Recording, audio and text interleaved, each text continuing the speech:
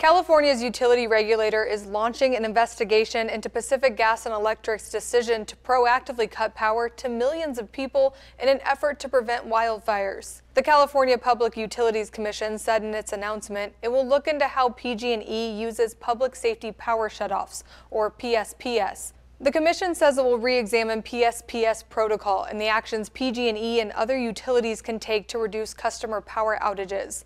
Some of those include having backup systems, updating equipment so it's less likely to catch fire or spark, and segmenting the power grid so the company can better target the blackouts. The Commission's president said of the investigation, the state cannot continue to experience PSPS events on the scope and scale Californians have experienced this month, nor should Californians be subject to the poor execution that PG&E in particular has exhibited. In just one preventative outage earlier this month, PG&E shut off power to almost 740,000 customers due to a severe wind event.